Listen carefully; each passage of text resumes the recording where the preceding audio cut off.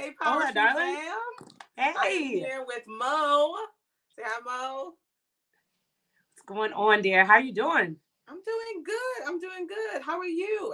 This is your first Power Talk. I'm so excited to have you I on here. listen. Thank you so much for having me. As soon as when I got the DM, I was like doing a little dance. Yes, it's always a good time to talk, a time to kind of talk about how community becomes a part of how we, give and create all these different things, art avenues from poetry to theater Hmm. to just regular community events, right? That calls Yes, us like fellowship. So my first question always I is, love where do that we word. find you in community? I So love like that your word, social fellowship. media. By the way, that's love. You bringing Yeah, out my church kid. All right, so you can period. find me on TikTok and Instagram. Mo the underscore the letter B underscore outside. And in the link of my bio, you can find all of the direct links to anything on my list and some extras, including my podcast, which is called The Pregame, also on YouTube. So, Ooh. yes. The pregame. I want to know what how did that come about? The pregame podcast. Okay, so it's a specific shout out to my friend Ricky Codio. He and I were Yes. having coffee and we're chatting. And I was like, I think it'd be really dope to interview people before an event, especially Mm-hmm. since Philadelphia is so full of creatives. There's always something new. There's a new perspective. There might be somebody new on the scene, and you want to go to the thing, but you're like, am I going to spend the money on the ticket? What are the vibes? Mm-hmm. Am I driving all the way across town? Right. And so the impetus behind the pregame is just that. Right. So, like, more than what's on the website, what are the vibes, what am I wearing, is this my community, right? Because I think once you are talking to a Mm. curator, you really can connect and sort of see if they are part of your tribe or not. So I've been doing that for about 7 months now. Yeah. Yes, come through. Mhm. When you said, "Is this my community?" I Yes. think that's a question that a lot of people think is just like an afterthought. It's like, of course, it's my community, but Right. no, like, is this my community? And the fact that you're talking to curators to be like, hey, who all gonna be there? And I'm like, That's the first question always. who all gonna be there? Like, I gotta do something else. I gotta adult and go to this thing. And I may or may not need to change an outfit. Like, let me know. What's let the me vibe? Like, know. am I Right. dressing up? You know what I'm saying? I always ask, if the Exactly. kids gonna be there? Is it a family thing? Is it a friendly thing for me to just, be chilling? And I think Right. that's important because in our community, we have smaller communities that want to hang out together. Rather Yes, than the big barbecue. We don't all want to come to the big barbecue all the time. We like, listen. exactly. And I believe in protecting those communities, right? And so I think that we've Mm, all have felt that other feeling. Like, I'm not really supposed to be here, but I showed up anyway. And if there's anything that I can do to support my community as well as the curators, you know, I yeah. do what I can. So tell us about an example of an event where you went and you were like, I should have had Mo tell me before I got here what was going to go down. So I often bundle a lot of my events, right? So, like, Mm-hmm. if I'm outside for the day. So I'll Yes. hit one spot and then I'll, grab a bite to eat or something. Then I'll meet a friend somewhere else and then I'll go somewhere else. Mm. So the day lent itself to business attire. I went from Yeah. work to a networking event to like cocktails with a good friend. I had on, a dress, heels. It was on. It was on. Mm-hmm. And then I went to an event that was more like a kickback. So I looked like everybody's favorite auntie. Like, it was awful. You were Like, like, yo, ain't you're nobody see me like, word. did she work here? Like, it was awful. I had a good Did you work time. here? But at the same time, I wish I had put some sneakers in the back seat or opted for slacks and changed into a Mm. t-shirt type situation. So oftentimes if I'm out, right, the attire has to match for the whole day. And it was one of those, oh, I'm going to network after work, then I'm gonna do this. Awful. Awful. I look like everybody's auntie. It was awful. I'm sure they was like, you still look fly. They still was like, I what business mean, is you but going to? They were like, are we but in a like, it meeting? also gives you, when you're not matching the vibe, it also makes you feel Mm. like stuffy, right? They're like unapproachable. And like, that's not me. And so, like, there was that. I mean, I pushed through the thing, but you know. Yeah. Can you talk about, have you, how have you curated a community events for yourself, on your own, and set the vibe? Like, I feel like it's important. Like, you can look at other curators and be like, oh yeah, this is nice. But sometimes I'll be walking around like, I would have done this a little differently. This would have been here. This would have been flowed this way. I understand that Can you completely. talk more about those kind of events that you may have been a part of to curate? Sure. So I actually have just launched a partnership with the Art of Mixology. It's called Well Crafted. Every first Wednesday, my good friend Lamont Darian and I throw a cocktail mixer. And the whole premise behind the thing is because we're talking about community, right? Mm-hmm. I'm a woman of a certain age, which means that I can do all the things, right? I can go and Mm-hmm. put on my sneakers and sweat out my hair, right? And dance my behind off. At the same time, I can network, I can socialize, Mm-hmm. right? And then I can also do black tie, right? Like I can do all the things. And Well Crafted is around our love for a really good cocktail. Like I am a true believer that I think good cocktails are should be a love language. Yeah. And Lamont shares that love with me. And so the whole premise behind the event is that we are the vibe, right? We bring the Mm-hmm. vibe to a space. So we're bringing the space with great cocktails, beautiful people, and music at a level where you and I can have a conversation. Because Yeah. I think the art of conversation, and that's something that she and I talk about all the time. You go out and it's you're in a restaurant, Mm-hmm. right? Or you're in somewhere where the music is so loud, like you didn't really connect with your people. And so that is the latest event that I'm a part of the curation for.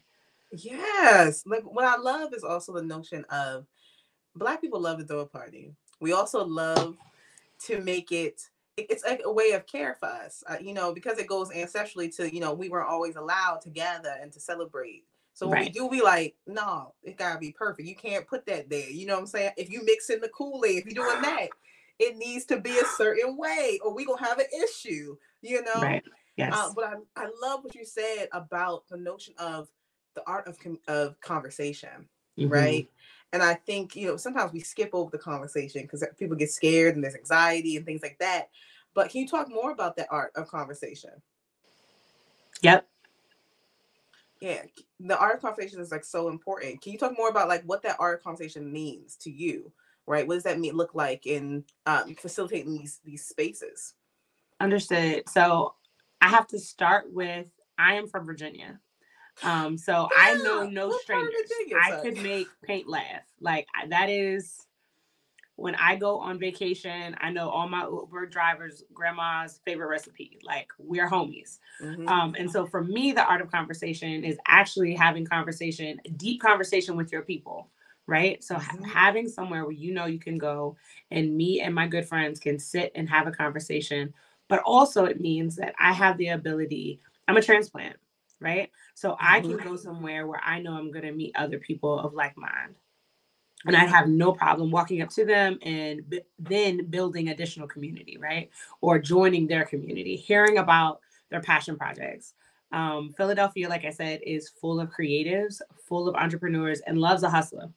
Loves a hustler. I've never met a Philadelphian, whether it be somebody that's from here or somebody that is transplanted here, who has a day job or has multiple passion Mm-hmm. projects, or I've been taking pictures and I got a million pictures in the deck. So I'm about to make a coffee table book. Like, I love hearing about other people's passions. So the art of conversation for me is beyond the what do you do?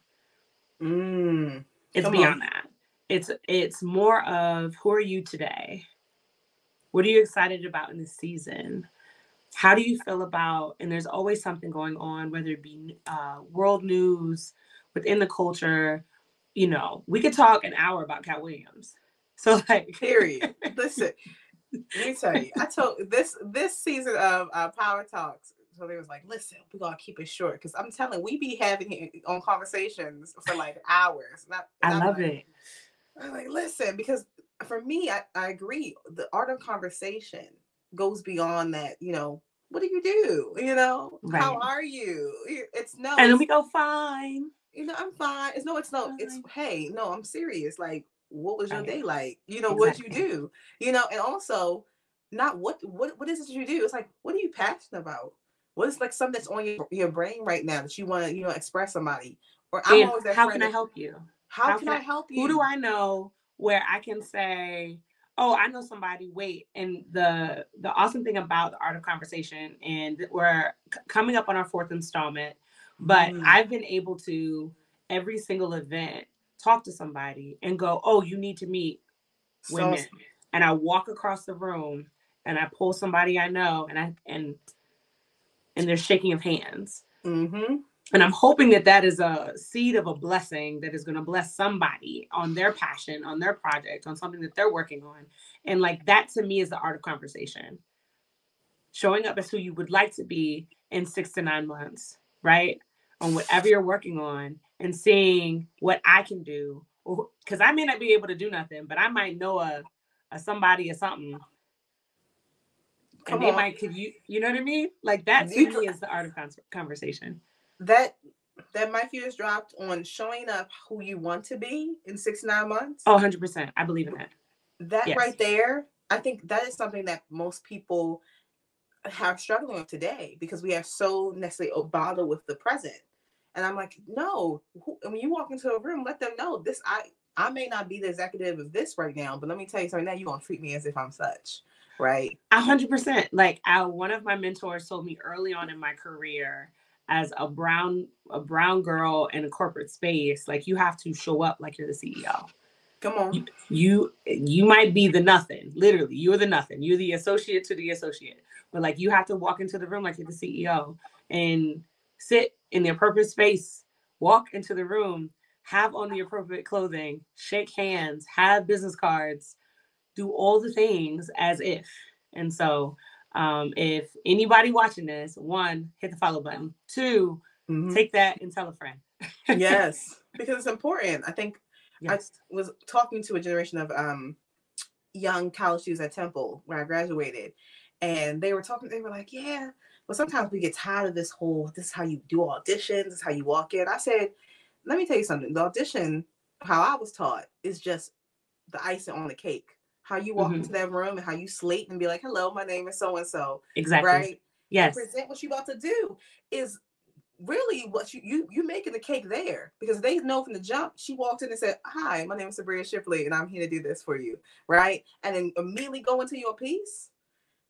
Ain't no way. I was like, you have to make sure that you are making all the time. You never know who's in the room, I whether think you that think you do. sometimes in that argument, people are trying to say that they should feel my energy, right? Yeah, They should yeah. know because my energy is right, and like it's not recognizing the people that aren't vibrating on that level, Mm-hmm. right? They need facts, they need examples, not to mention the people that knew that you were it before you entered the room. They need receipts. So then when Mm-hmm. they're going to bat to you for you with their colleagues, they can say, for example, right? Because like that's what happens whenever you have a close friend, a friend of a Mm-hmm. friend, you're like, oh, we're gonna bring them to this organization. And then they show up to the Zoom late with a crushed t-shirt. Like, And you're like, yo, friend, try, try. it's like never again. What I will put here, you know, because Right. and what it is also people don't understand what harm that brings to community and to relationships, right? So you Mm-hmm. start, you want to bring, you want to recommend your friend, but in the back of your Mm-hmm. head, it's like, I hope she's not late. Like you said, I hope she's not late. I hope, when she comes in, she rocks this out, right? And Yes. for me, I always had that backbone of like my mom. You know, your mom used to say, "Don't go in here embarrassing me," right? And so whenever that happens, someone says, "Hey, Sabrina, I want to put you on for this audition or put you on for this job." My mentors have never. If they had other mentees, they were like, "That one I'm never recommend again." But they knew if they put Sabrina on the list, oh, don't worry, I'll have my stuff sent in the morning. Don't worry. Thank you for sending the Exactly. email. That to me is it's knowing how to connect, like you're saying. How Mm-hmm. do you connect and stay in connection? But also, how do you keep your vibration at the level? Because you say some people don't read energy, and we assume everyone reads the energy in the room. It's like, no, not everyone is attuned to what's happening in the space. I think one of the things, so about my social media journey, right? I started on TikTok, and one of the things that TikTok taught me, hashtag Oh, that, TikTok. is that we talk about community and culture, right? But we forget sometimes that our communication style and the way that we present things don't transcend other cultures and other communities, even in America, right? And so, like, in the way that you and I are excited, right? So if somebody is watching this, they were like, are they arguing? No, we're excited, right? And so we going back and forth and we automated and doing all the things. Mm-hmm. If you're not of the community and don't have the lens of the culture, then you're gonna read all of the other things that are not there. And so that sort of also is a part of that conversation, right? Your energy and your vibes and sort of whatever. But there's also, there's that universal, no matter who made it, it's that universal situation, right? But then there's also all of the other things that are contributing to the energy in the room. Yeah. And recognizing that it's okay if you read the room wrong, but it's also room for you to adjust. Yes. In that, and I think a lot of times we had a training one time when I was a program director at a giving library in North Philly. And the training was this Black woman came in and talked to us about, because we were having differences in our executive meetings. And she was like, when Sabriaya asks you a question, she's not questioning your authority. Do you know that? She's kind of questioning, she's and how Black and brown bodies usually talk is through questions, is through back and forth. It's like a ping pong. Like you just said, it's a ping pong. It is. And it's nothing personal. It's, I'm confused on this. Hold on. Can you touch base on that? And what she explained is that, sometimes we have, those who may subscribe to white supremacy in the way of how you run a room are used to, if I say this, I'm going to talk until I stop, and then you can ask a question. And meanwhile, black and brown spaces, we like, yo, I could be talking and somebody jump in like, hold up, but you said that, and we can bounce with it because we are used to it. And when she said that, never mind what clicked in their heads. I was like, yo, Sabriaya, so it helped me in these spaces when I'm in the boardroom now. I'm gonna let this person talk. I'm gonna let you talk until, and I'd be like, let them finish what they have to say, because I know that person is going to feel like we are attacking them if we say, hey, what's that about? Oh, that's cool. I like that. And they're not used to that kind of talking style. But that adjustment, I think, is the pride that you let go of everyone has to understand what I'm saying. I said this to a good friend, and I want to share it with you. Education worldwide is $1 billion industry with a B. It is $1 billion industry, and none of it is based on comprehension. Come on. So you can get a degree from the top university, and they are not invested if you understood anything. So as an individual, I would like to free anybody that hears this. That is not your job. Your job is to communicate clearly, answer questions, document if necessary, and keep it moving. That's it. That is your job. Everybody don't need to understand. They don't. But, it's the hard part. A friend yesterday I was talking to, and I was like, sometimes when people, you're in a meeting and someone repeats what you just said, and oftentimes it's not one of our kinfolk who repeat what you just said, and you like, I'm sure I just said that. Clear, And she was talking, she was like, and I was just like, what is going on? I was like, I said, they're repeating back to you because they can't comprehend what you're saying. That doesn't mean you weren't clear.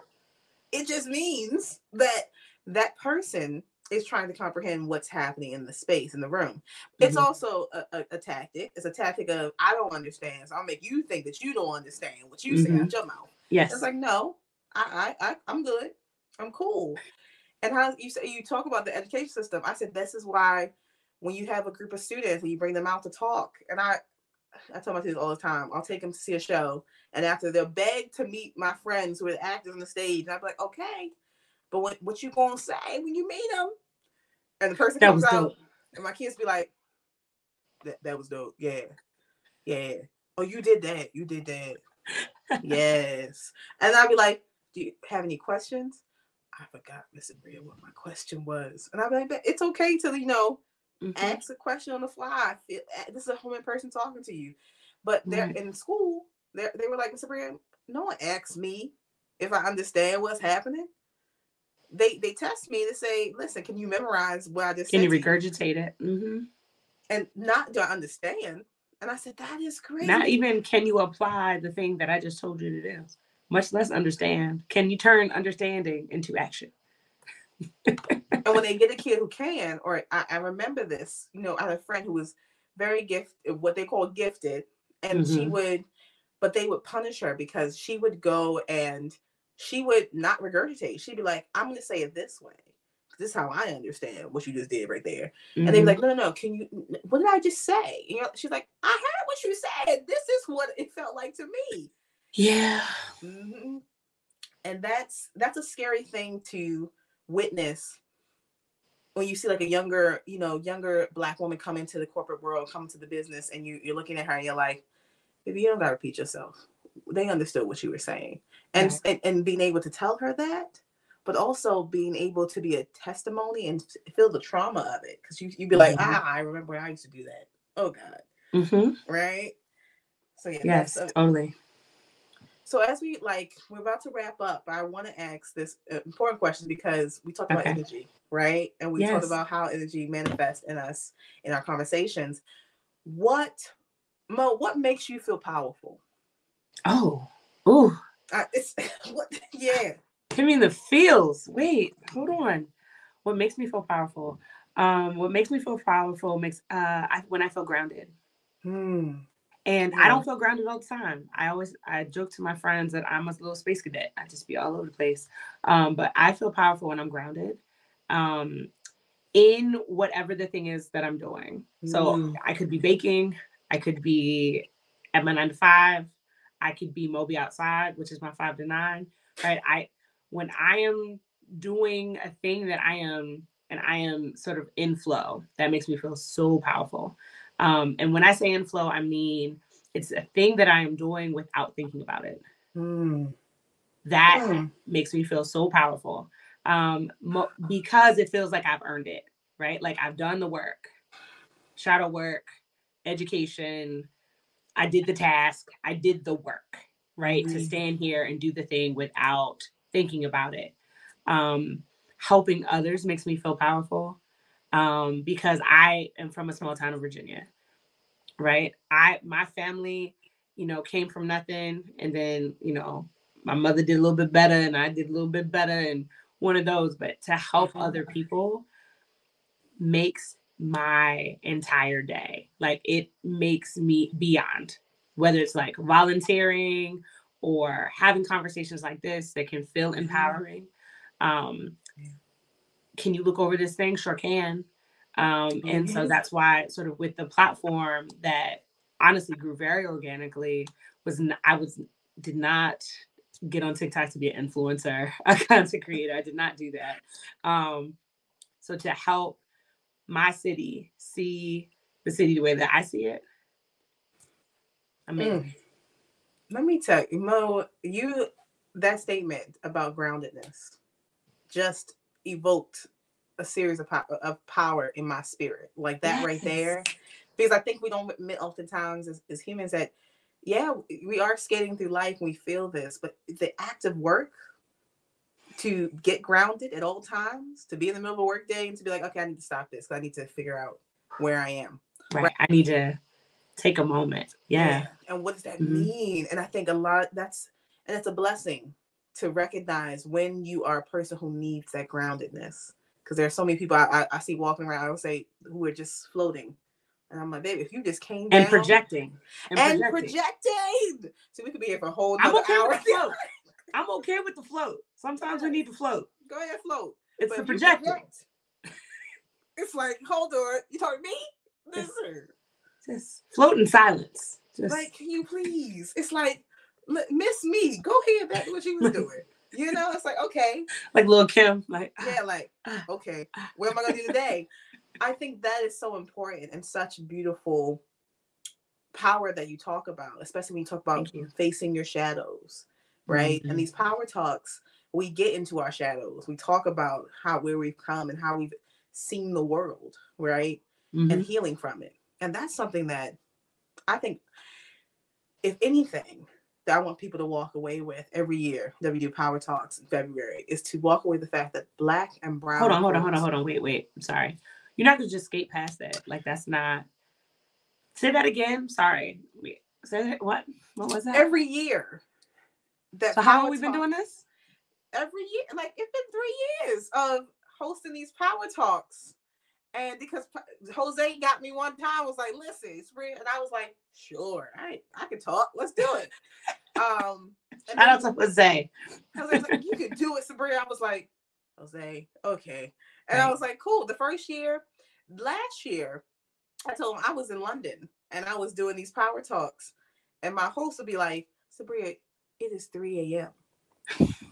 Why are you screaming? I said, it's because my girl here doing the poetry and I was just I'm sorry, I apologize. But but it's also the notion of it, that where I feel powerful Mm-hmm. is that no matter what, because I've done the work, like you talked about, the shadow work, the grounded work, right? To figure out how to get grounded, I can maneuver into these conversations and meet these most amazing people